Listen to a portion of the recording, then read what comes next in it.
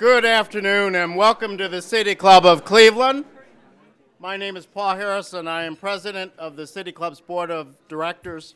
And I have to say in opening here, if ever a turnout, not just in terms of size, but in terms of who's in the room, were befitting of an esteemed presenter like we have today, this is the perfect illustration and manifestation of that. So thank you all for turning out. I am very pleased and honored to introduce today's speaker, former Congressman Louis Stokes. Mr. Stokes appears today in a unique format with two of his children, journalists Lori Stokes and Chuck Stokes, and I'll give them a proper introduction in a bit. I will only very briefly discuss the history and accomplishments of a man who was so well known and admired in Cleveland and beyond. He attended Cleveland Public Schools and graduated from Central High School. He then served for 3 years in the United States Army, and after serving his country, returned to Cleveland to attend Western Reserve University, now known as Case Western Reserve University. And he did so at night while working during the day for the U.S. Department of the Treasury. After college, he earned a law degree from Cleveland State University's Cleveland Marshall School of Law. Mr. Stokes practiced for 14 years in a firm that he co-founded, and during that time period participated in 3 cases before the United States Supreme Court, including the landmark Terry versus Ohio stop and frisk case. On November 6, 1968, he was elected to the United States House of Representatives, where he served for 15 consecutive terms, and during the administrations of Presidents Nixon, Ford, Carter, Reagan, George Herbert Walker Bush, and Clinton. He served on numerous important committees during his tenure in Congress, was a founding member of the Congressional Black Caucus, and served on the House Select Committee to investigate covert arms transactions with Iran. And as I recall, had some interesting exchanges with Oliver North during that. After retiring from Congress, Mr. Stokes joined the law firm Squire Sanders and the Mandel School of Applied Social Sciences at Case Western Reserve University, where he continues to serve as a distinguished visiting professor. His awards and recognition are too numerous to note, but I will say that his name appears on a whole lot of buildings here in Cleveland. And he's received 26 honorary doctorate degrees from colleges and universities. In 2003, he was honored by Congress with the Congressional Distinguished Service Award, and just this morning, he received the Cleveland Clinic's Lifetime of Service Award. So congratulations on yet the latest.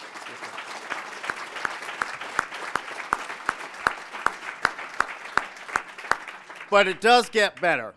Mr. Stokes and his wife of 60 years, Jay, have 4 children and 7 grandchildren. As I noted, 2 of their children are with us today for what is truly going to be a family affair. Lori Stokes is an anchor of New York's WABC-TV Eyewitness News this morning and Eyewitness News at noon. She came to WABC in 2000 from MSNBC-NBC, where she reported for Nightly News Weekend and anchored for the NBC Sunrise and Weekend Today shows. She's an alumna of Howard University and the Flying High, Ohio State University. Chuck Stokes joined WXYZ-TV in Detroit in 1981 and was named the editorial and public affairs director for the station in October 1987. He also serves as moderator and producer of Spotlight on the News, Michigan's longest-running weekly news and public affairs show. His prior work includes a stint as a sports writer for the Washington Post. He earned his undergraduate degree from Morehouse College in Atlanta and a master's degree from Columbia University's Graduate School of Journalism. So, with that, I present, on behalf of the City Club of Cleveland, former Congressman Louis Stokes, accompanied by his children, Lori and Chuck. Oh, thank you so much, Harold. So nice of you. That was great. Thank you. Thank you.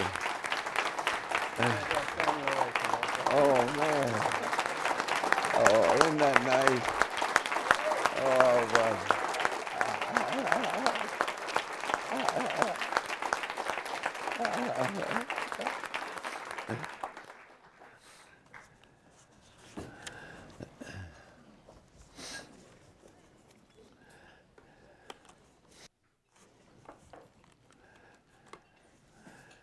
I want to thank Paul Harris for very kind and overly generous words of introduction. I want to say it's indeed a pleasure and an honor to address the City Club once again. As I look into this audience today, I'm pleased to see so many people who have been a part of my life and my career. First, I want to acknowledge, as Paul has already acknowledged, but when you spend 54 wonderful years with one woman, you just have to love everything about her. That's my wife, Jay Stokes.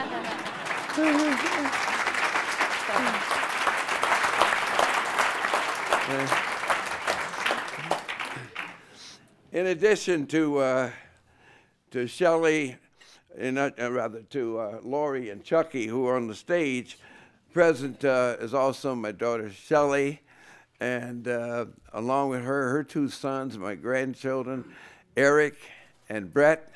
Brett happens to be an assistant county prosecutor here, and Eric is government relations with the National Science Foundation, and pleased to have them. And my wife's sister Arlene Dixon is here, and my brother Carl's son, my nephew Cordell Stokes, and along with them I've got a host of relatives who come in here, some from Buffalo and other places, and that part of the family, by the way, is related, as we are, to Rick James, and so I'm pleased to have all of you with me here today.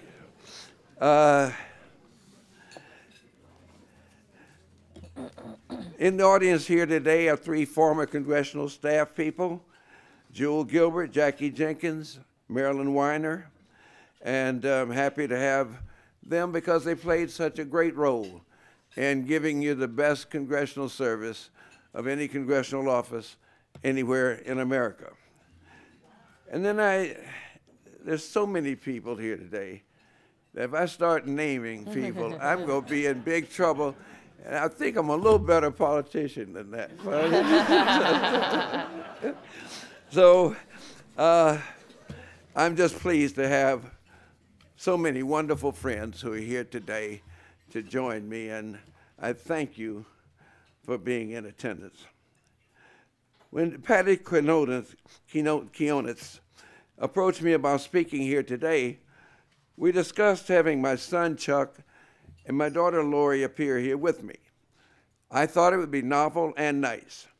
I know that it's novel, but I won't know until it's over whether it's nice. Both of them have been waiting a long time for this chance to ask me some questions. I'm proud to have them on this podium. Both are Emmy Award winners and Associated Press Special Award winners, and I'm so proud of both of them. I recall today that my first speech at the City Club was September 1966. I was a young lawyer, and I was chairman of the Cleveland Legal Branch NAACP committee. Our city had just experienced the Huff riots. My brother Carl, then a state legislator, had come by my home, and together we had gone to Huff, and we walked the streets, fires burning, the sound of bullets all around us.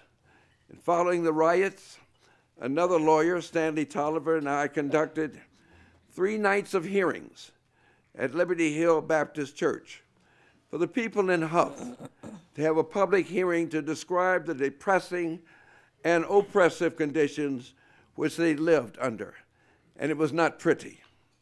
The City Club invited me to a forum to speak about a grand jury report chaired by Louis Stokes, editor of the Old Cleveland Press.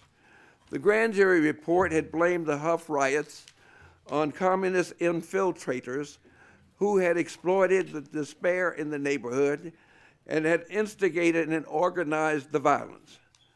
I spoke that day about poverty, police brutality, lack of jobs, lack of housing, lack of access to health care, all of the elements that fed the anger that exploded in Huff that night. It was reprehensible to ignore the pain in Huff to make it look as though it took white communists to tell poor black people how badly they were living. At about this time, our Legal Redress Committee began working with Robert Carter, who had succeeded Thurgood Marshall as head of the NAACP's Legal Defense Fund. The 1954 Brown versus Board of Education unanimous decision in the Supreme Court had held that the segregation of children by race was illegal and unconstitutional and was detrimental to both the black and the white child. The decision in Brown involved only southern states and southern schools, but the law was applicable to schools everywhere. The national NAACP saw the segregation of children in Cleveland as being unconstitutional and illegal and decided to file the first school desegregation case in the nation in the North, filed in Cleveland. We filed a lawsuit, Craggett versus Rhodes, which was tried in a federal court here in Cleveland and was presided over by a judge by the last name of Calflesh. And after conducting the case, as though we were in a deep southern courtroom, the judge threw the case out. The national NAACP declared they had never experienced anything like that in a northern city, and they left Cleveland. Cleveland at that time was a hotbed of civil rights activity in fighting police brutality cases, including several notable cases here in Cleveland of unarmed black men being killed by white police. Our community was also upset with a county prosecutor named John T. Corrigan, who refused to present or indict these officers for their conduct. So it was during this time we began hearing about a dynamic young black preacher named Dr. Martin Luther King Jr., who was then leading the famous Montgomery bus boycott. The story had gone all over the world about Rosa Parks, a 42-year-old black seamstress in Montgomery who had been arrested because she had refused to give up her bus seat to a white man. The eyes of the world were upon this eloquent, charismatic, 26-year-old Baptist minister named Dr. Martin Luther King Jr., who was challenging all of America to make real the promise of America as a land of freedom, equality, opportunity, and brotherhood. His message was different. In leading the Montgomery bus boycott, he was telling those in the movement that our actions must be guided by the deepest principles of our Christian faith. Love must be our regulating ideal. Overnight, black and white Americans of goodwill were inspired by his words, and blacks all over the country wanted to see him, wanted to touch him. Every city wanted him to visit. Cleveland was no different. When he made his first appearance in Cleveland, it was at Olivet Institutional Baptist Church, pastored by Dr. O.D. Hoover, Carol Hoover's father. All of Cleveland wanted to see him. The church was packed, and hundreds surrounded the church that night. Now, I was inside the church that night because I knew Carol.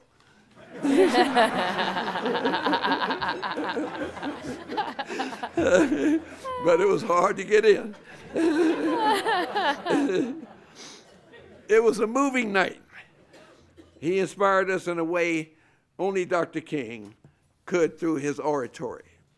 As Clevelanders that night, not only were we inspired to understand the meaning of Montgomery, but also how our struggle in Cleveland was inextricably woven into the texture of the struggle of black people everywhere.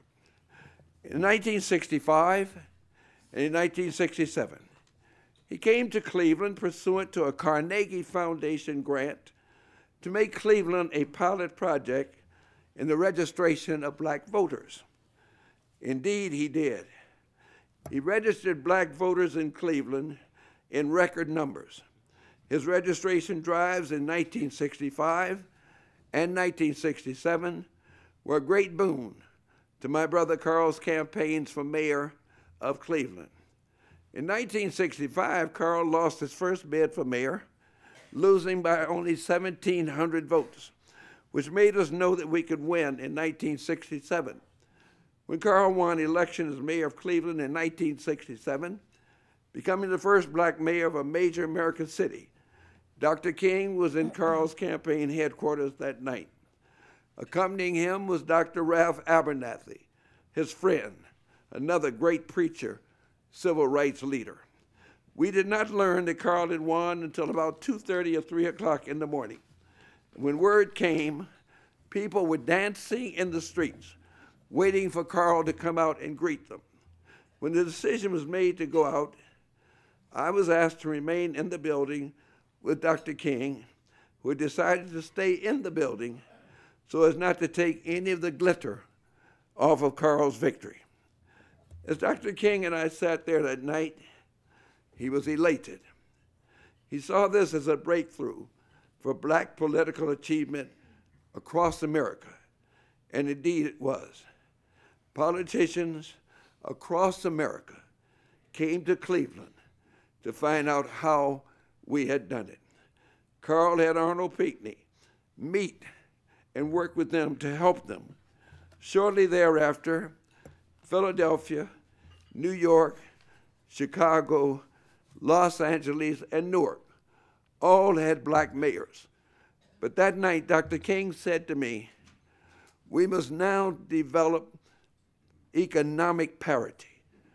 He said, and I quote him, no ethnic group in America has ever gained equality in America without first achieving economic equality. Dr. King was right, but economic development and economic parity have been elusive goals for black Americans. When I entered Congress, the first bill I co-sponsored was the Martin Luther King Jr. Holiday Bill. Little did I realize that it would take us 17 years until January the 20th, 1986, to pass and sign into law this legislation enabling the first black American to have a holiday named in his honor. I want to break my time up because I want to get it up here and have a chance for Lori and Chuck to ask me some questions, so I'm going to join them at this time at the podium. Okay.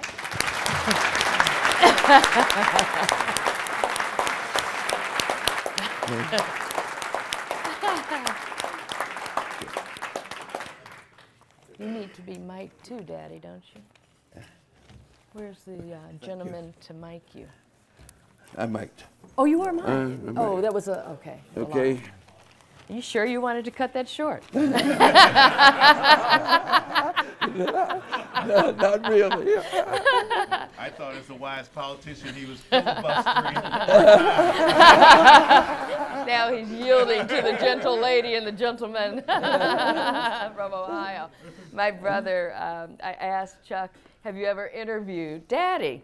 And he said, I don't think I have ever interviewed him, but he's interviewed me.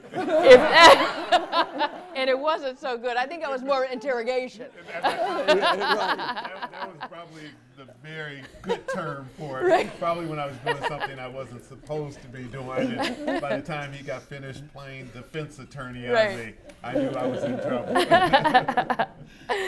Well, the last time that I interviewed you was on the 50th anniversary of the March on Washington.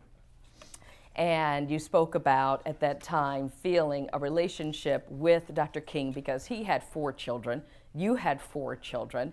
You had taken your 4 children, along with Mommy, to D.C. for that momentous event. And you look at the promises that were made by Dr. King and all that other civil rights leaders tried to follow up with. while you acknowledge we've come a long way, we still have yet a long, long way to go. That's very true, Lori. And it was very special to me 2 years ago when WABC sent you to Washington to cover the 50th anniversary, that when I took you to Washington in 1963, and Jay and I took you and our other three, you were about 5 years old. No, I was 1.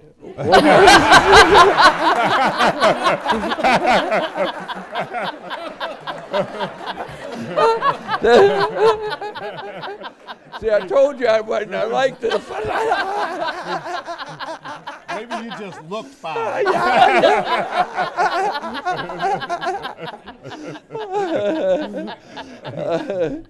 But when you think about it, Dr. King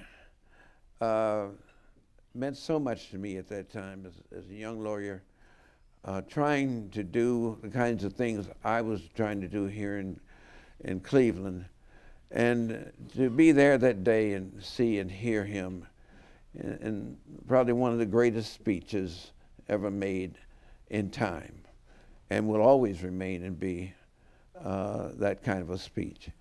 And as I've told people, he inspired me. There are only 2 or 3 other men who've inspired me the way he did, and one was President Sadat of Egypt, and Mandela, the president of South Africa, and Thurgood Marshall. When you sat with those 4 men, you realized they were different, and you felt you were in the presence of greatness, and it's the kind of experience I'll never forget. Dad, let me ask you, about a year or so ago, I was in Alabama working on a documentary, and I had the opportunity and the pleasure to sit down with attorney Fred Gray, who was Rosa Parks' attorney, right, and the legal architect for so much of the civil rights legislation. And he said to me, he said, I'm very concerned about the erosion of all the gains that we made legally during the 60s and the 70s. And he said, if we aren't careful, he said, we will lose all of that. From your legal background, first of all, do you agree with Fred Gray? And if you agree with him, why do you think we're seeing so much erosion of the civil rights progress that we made legally? That's a great question, Chuck.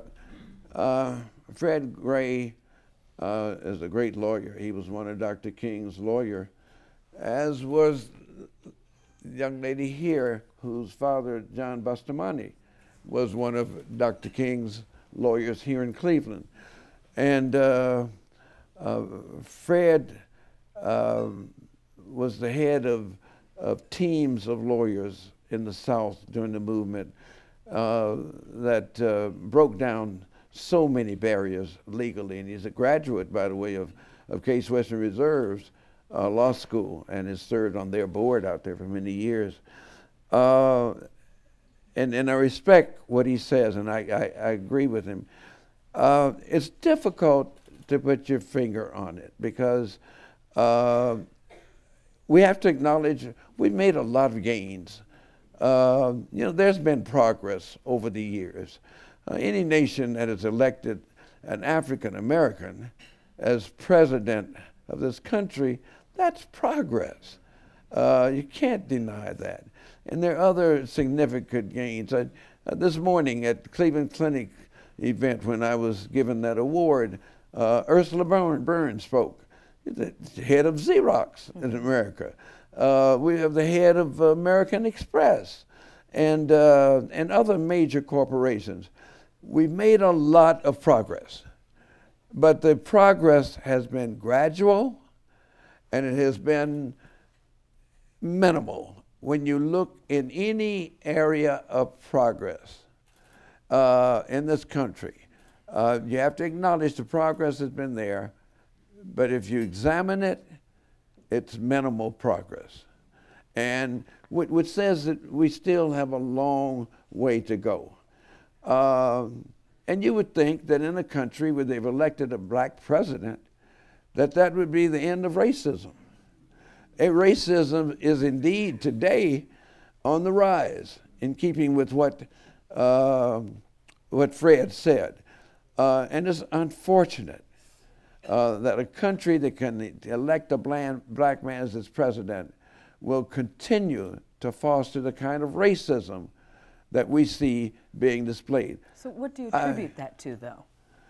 What I attribute to is the fact that we live in a society where racism is endemic and institutionalized, and you cannot eradicate it by legislation or anything else until Americans decide that this country is the kind of a country where they can live and at the same time let others live, that they can care about a society in which many people live in what we call the basement of the society.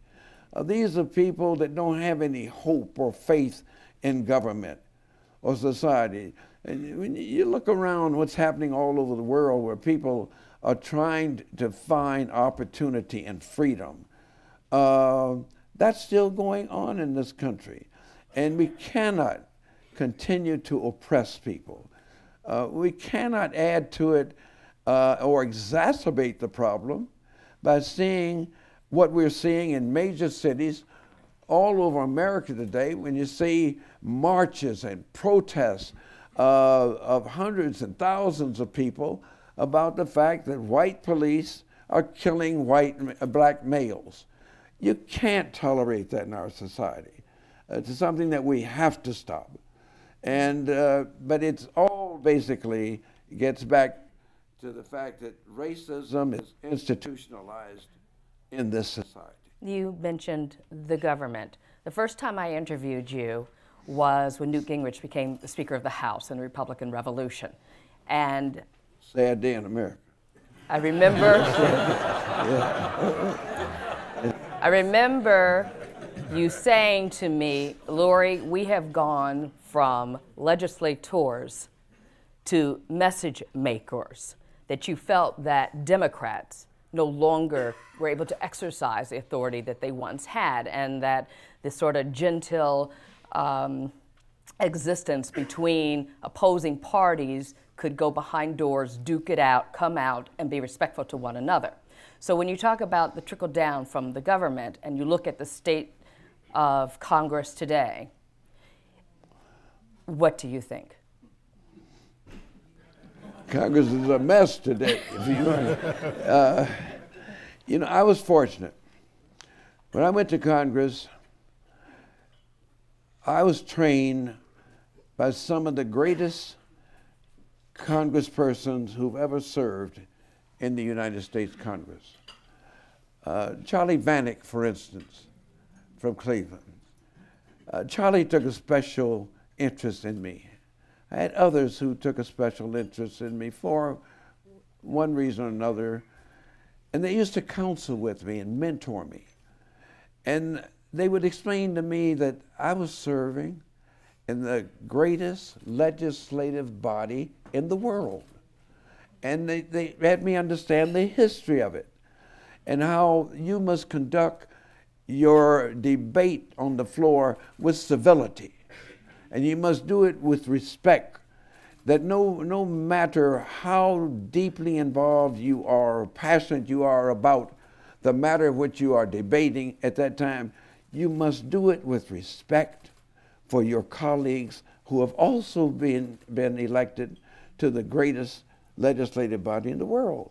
And so I was taught, you get up and say, Mr. Speaker, and then you address your opponent as my friend, Mr. Jones from Virginia, and address them like that. Those men who taught me would have rolled over their graves the night that a congressman from South Carolina, while the President of the United States was addressing a joint session of Congress to say to the President of the United States, liar, I could not believe it. That type of activity and disrespect for the institution and for the members of the institution started with Newt Gingrich, and it has continued to be a part of it. When I left in 1999, a part of the reason that I left after 30 years was because I no longer wanted to get up and get dressed and go to work and be in that kind of an environment. That I thought I had the kind of talents and ability to be able to work in a better atmosphere. And so that was part of my decision. I didn't want to live and work in that kind of an environment. Yeah, let me ask you a quick question, and perhaps this can lead into the questions that we'll be getting from the audience, a very contemporary issue. Dr. Martin Luther King certainly was an outspoken opponent of civil rights and what was happening back in the 60s. He also was a strong opponent of the Vietnam War and was one of the very first people to speak out and caught a lot of criticism for doing so. If he were alive today, watching the war on terror, do you think this is something he would be speaking out on, and what do you think he would be saying, much of this being done in the name of religion? Well, Chuck, it's difficult for me to speak for Dr. King. I'm just not in that pay grade.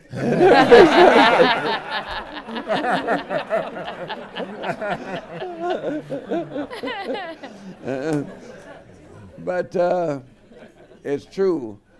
Dr. King drew a lot of criticism when he came out in a very famous church in New York in a great speech he made, where he came out in opposition to our involvement in the war in Vietnam. As a young congressman, when I went in Congress, and while I campaigned before going to Congress, I too came out opposing the war in Vietnam. Didn't please my brother because he was the mayor of Cleveland and Johnson was the president, and he needed money from Johnson, and I'm here criticizing the President of the United States. But and even when I got in Congress, there were a very small group of us, but we stood on the floor. We had candlelight vigil right there on the floor of Congress, opposing that war. And it was a war that was wrong for our involvement in. And we were following Dr. King's leadership on that. And he was right, even though he got a lot of criticism. But that's what happens when you're a leader. You're going to be criticized. You're going to have to take tough stands, and people have to be educated to understand why you took it. And America had to be understood. At that time, there was a war in which he lost 50,000 young men in America, on a war in which we should have never been involved 12,000 miles from our shore. And I'm sure that today he would be speaking out on anything where he saw that in the name of religion, people are doing violence and things of that sort. I don't think he'd hesitate at all to speak out. Should we open it now? I think so, yeah, looking at the clock. Okay, we're going to get to the audience participation in a moment, but a few announcements. First of all, we are clearly enjoying a Friday Forum featuring the esteemed and highly respected Louis Stokes and his kids and family affair, as I said before. We're going to return to them momentarily. And we'd ask you to start formulating your questions now. Please try to keep them short and to the point. And please also allow the people holding the mics to navigate the room, because we got a full room here, so you may have to adjust your chair a little bit to let people through. We welcome all of you here and those joining us via 90.3 WCPN, WABC-PBS, 104.9 WCLV Idea Stream, or one of the many radio stations across the country that carry City Club programs.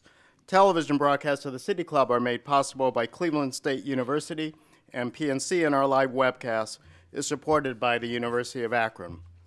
A week from today, January 23rd, the City Club welcomes Joanne Davidson, chairwoman of the 2008 Republican National Convention, for a conversation on what to expect when your city is expecting a political convention. Congressman, you may have a thought or two on that. It just occurred to me. For more information about our upcoming and past forums, please visit us online at www.cityclub.org. Today's forum is part of our Local Heroes series sponsored by a generous grant from Dominion. We thank Dominion for its support. We would also like to recognize the Benjamin Rose Institute on Aging, our community partner for today's program, and we thank you for your support. This program is a John W. Barkley Memorial Forum made possible by an estate gift from Mr. Barkley, and we are grateful for his support. And we welcome tables hosted today by Case Western Reserve University, Cleveland State University, the Council for Economic Opportunities in Greater Cleveland, Cuyahoga Community College, the family of Louis Stokes, Forest City, KeyBank, Northeast Ohio Medical University, the Legal Aid Society of Cleveland, and Right Path Solutions. We thank you all for your support. And we also welcome students to today's programs from Facing History, New Tech High School, and Shaw High School. I think we've got some students here today, so why don't you stand and be recognized there? Okay.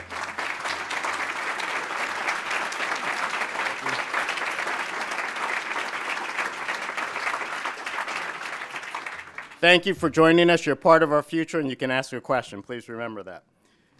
Now we will start a Q&A period, and we've got two of our City Club people holding our mics, Teddy Eisenberg and Spencer Kiesel, and we welcome the first question, please. Good afternoon. It's so nice to have all of you here today. In his autobiography, Mayor Carl Stokes wrote, "The black community pleads for police protection, and what it gets is indifference or patrols by men looking for an excuse to get violent themselves. I took my election as a mandate to reform the police department. This great hope became my greatest frustration, my greatest failure." So my question is, if Mayor Carl Stokes were here today, what do you think, Congressman Stokes, what do you think he would say and do about the murder of 12-year-old Tamir Rice, who bled on the ground for 4 minutes without medical assistance and died the next day?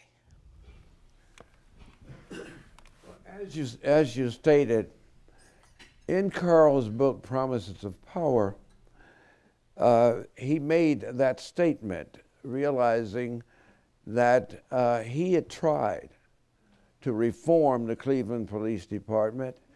And what basically he tried to do was to be able to get hold of the institution in its basic state and be able to make changes. In the same way that he wrote the quote you've given in his book, he said to me, he said, "Lou, I don't think any mayor is going to be able to get control of a police department where it has been so institutionalized by those who are members of it." And so I think he'd have to say the same thing today. But I know that was something that really, really disturbed him. Good afternoon, Congressman Stokes. My name is Anthony Price. I'm a junior at Shaw High School and a City Club Youth Forum Council member here at the City Club. You and the men that have inspired you did great work in adversity, and I just want to thank you for that. And you stated earlier that it took 17 years for Dr. Martin Luther King Jr. Day to become an official holiday. What gave you the hope to keep going in the years that it didn't get passed? And for today, for the generations to follow you, such as me, what advice could you give to the old and young that are in defeat to fight for the thing that is right? Great question. Great question. And let me just start by congratulating you and the other young people who are here today. Many of the kinds of problems that we're talking about here today should have been solved by now. We should not have had you inherit these kinds of problems. I remember when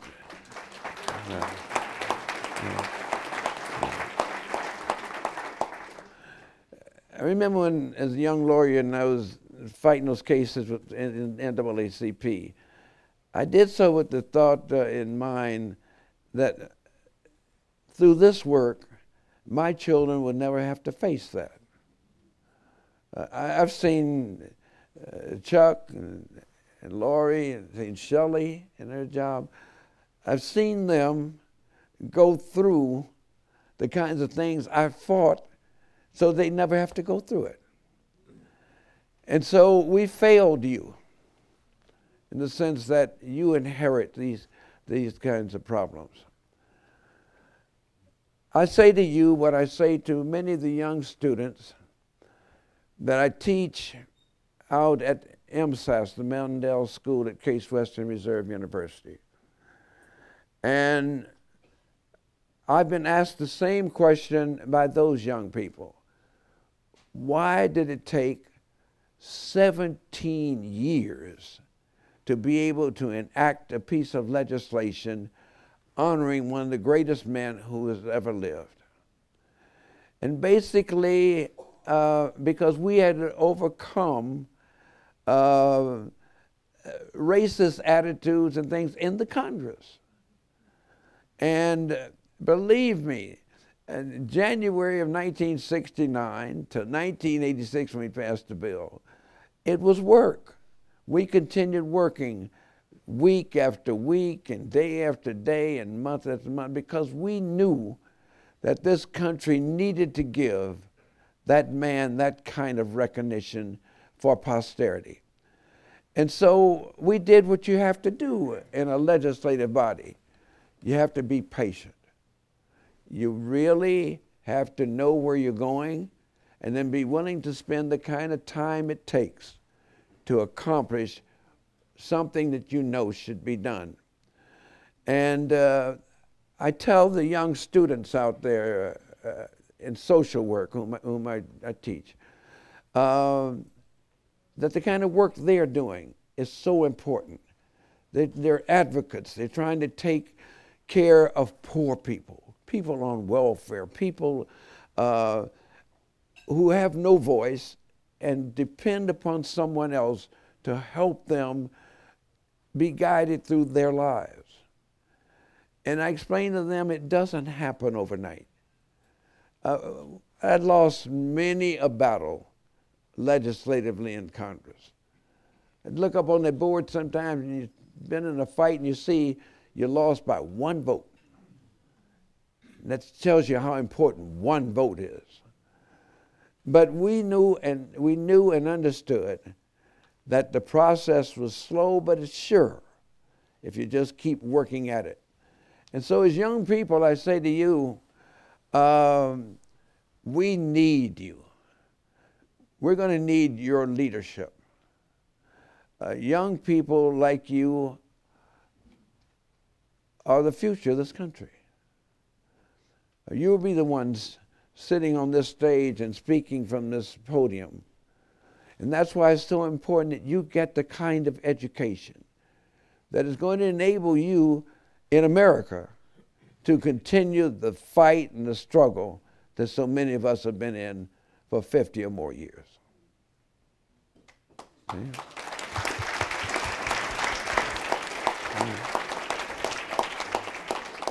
Congressman, over here on your far left. Oh, okay. Speaking of votes, the Voting Rights Act mandated the creation of majority-minority districts. It seems to me that that has isolated the African American vote into a relatively few districts across this country. From your vantage point after 30 years in the Congress, has the creation, in your opinion, has the creation of majority-minority districts enhanced or diminished the influence of the African American vote? It's a good question. When I went to Congress, it was because my brother Carl, who was serving in the Ohio legislature and was representing the 21st Congressional District in the Ohio State Legislature, and Carl had become so popular, so charismatic, that they were afraid that he might just decide to run for Congress. And so in order to stop it in its tracks, the same legislature in which he was serving gerrymandered the 21st District of Ohio. They took black people and moved them all over the county. John, you remember, you were involved in the struggle against all of that stuff. And so they diluted the district so that there was no base in the 21st District. And so Carl came home and came to the NAACP, and he asked them to file a lawsuit for him against the legislature in which he was serving. The NAACP, guess who they gave the case to? They gave me the case, and the Legal Redress Committee brought a lawsuit against the governor and against the state legislature because of the illegal gerrymandering of the district. And as a consequence of it, that was the case we took to the United States Supreme Court. We won the decision. When we won, Avery, the Supreme Court ruled that you had to draw those lines again and draw them along what they call contiguous constitutional lines. When they redrew the district came out 65% black, 35% white, which meant that Carl then had the base by which he could run for Congress. Well, unfortunately, I called him up that morning. I said, "Hey, we just won your case. You can go to Congress." He said, "I don't want to go to Congress. I'm the mayor of Cleveland." So I wind up then having to run for that seat. But in real answer to your question, that's what's happened. In many places, that black constituencies have been gerrymandered out of power in congressional districts. Now, interestingly enough, they've done a better job over the years, because when I went to Congress, there were only 6 black Congress people there. There are now 43. There were no black congresspersons from the South. Now the Southern blacks in Congress outnumber the Northern ones. What has happened, though, and I think what you might be sort of aiming at too, is that in some cases, Republicans have said, particularly they were in control, that the creation of black districts was causing Democrats to lose power.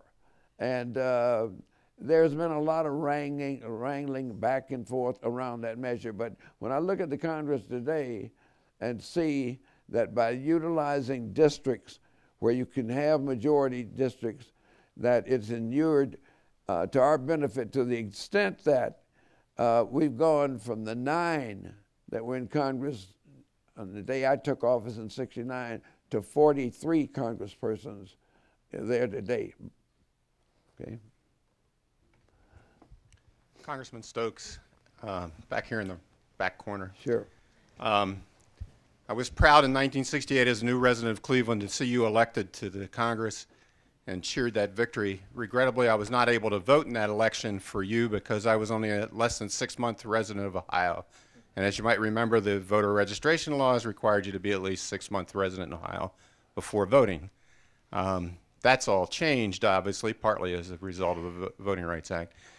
Today I heard that you've been asked to take on another volunteer role by Governor John Kasich to be the honorary chair with George Voinovich of a committee to discuss the relationship between police and the community, basically, but I think primarily the African-American community around Ohio. And I know you don't do anything honorarily, so I'd like to know what you think your role will be in that activity and what you hope the results might be. I can understand why John Kasich asked you. I didn't quite understand why you accepted the activity until I heard you talk about the hearings you did after the Huff riots, and then it made sense to me. Thank you for your question. Governor Kasich called me and asked me if I would join former Senator Voinovich as a co-chairperson, honorary co-chairperson of that committee. And the governor and I served together in the Congress. And we've had a long respect and friendship with one another. We're different parties and we have different politics, but nonetheless, in the way I served in the Congress, I had friends on both sides of the aisle, and he was a friend. He shared with me his concerns about the situation that is occurring in this state as well in all other states about police-community relations.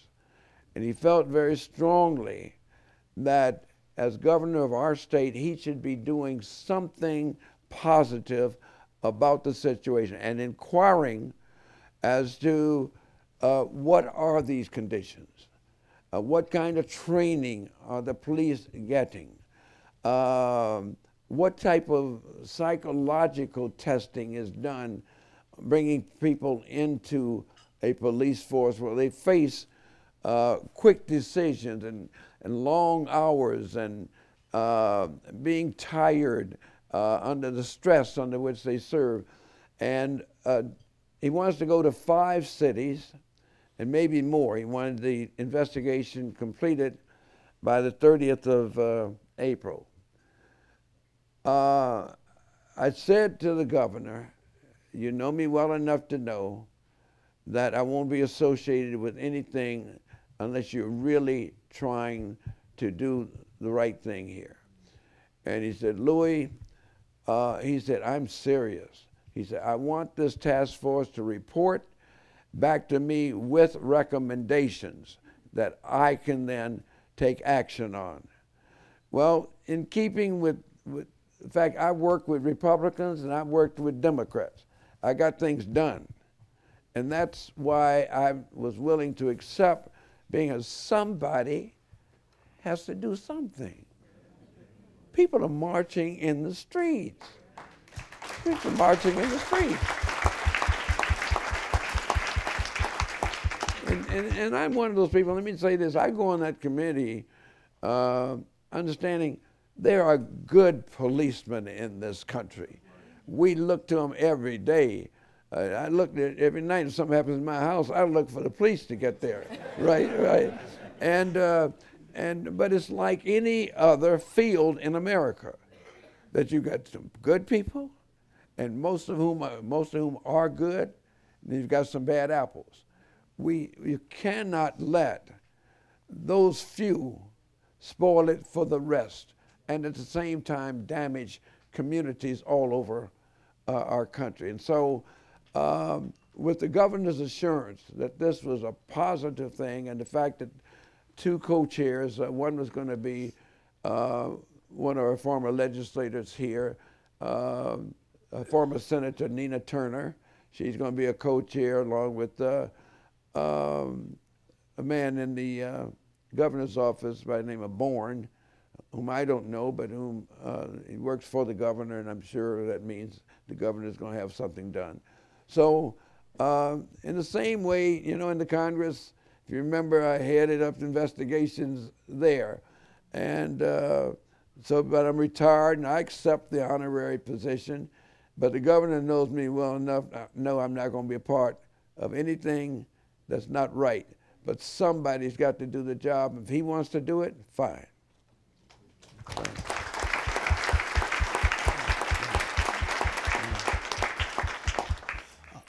Sir, we talked about the climate of the police department here in Cleveland. Two landmark cases from the 60s, one that you tried was Terry versus Ohio, which is the Supreme Court, where it came with the stop and frisk policies as far as government policies that you were able to obtain federal change in policies and stop and frisk. But another case was called Mapp versus Ohio, was called search and seizure, was also the actions of the Cleveland Police Department as well. If you was to reflect back then in the 60s compared to now, have anything changed, or is there anything we need to still change? It's a great question. Let me tell you why I think it's great. 50 years ago, I took a case in the United States Supreme Court that originated here in Cleveland involving a police officer and 3 males, 1 white and 2 black. And they were stopped on 13th and Euclid. And anyway, the seizure, they seized 2 guns and so forth. But anyway, I took the case up in the United States Supreme Court, and it became a landmark case in constitutional and criminal law. About a month ago, 50 years later, I went over here to the Court of Appeals to hear my grandson, Brett Hammond, arguing that same case in the Court of Appeals. Only difference was he won his case.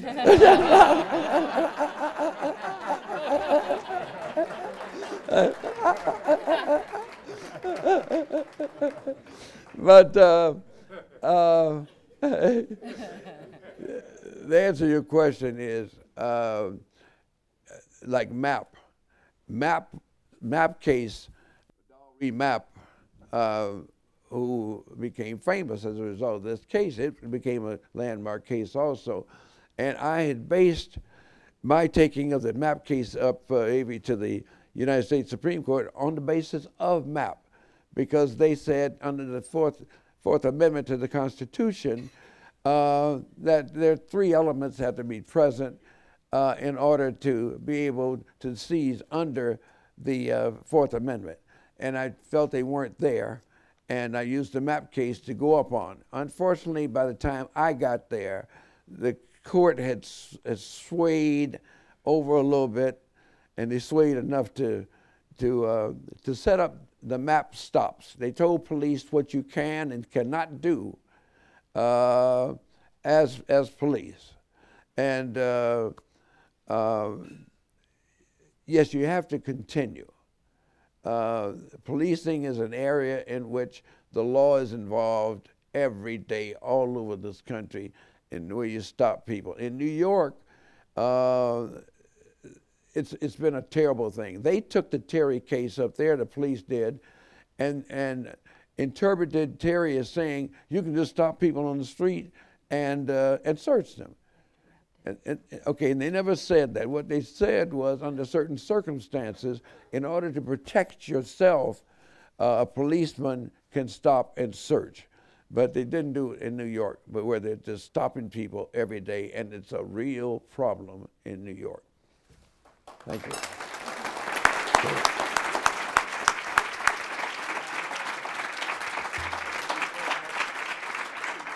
They say all good things must come to an end. In this case, it's all great things must come to an end. But thank you very much, Congressman Stokes, for joining us. Thank you, Lori and Chuck, for joining us. Ladies and gentlemen, thank you as well. This forum is now adjourned.